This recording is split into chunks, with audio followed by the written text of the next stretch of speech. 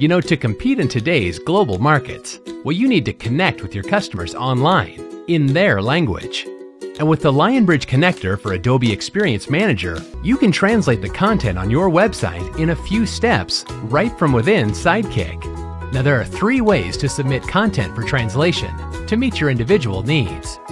While logged in to AEM, you simply locate the page you wish to send for translation, and under the Page tab in Sidekick, choose the CTC translation option. This opens up a dialog box that will allow you to pick which pages and subpages you want to translate, and allows you to identify the target languages as well.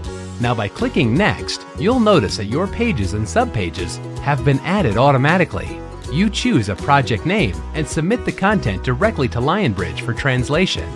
And once submitted, you can check the status of your translation job, including the job details of what pages were submitted and for what languages.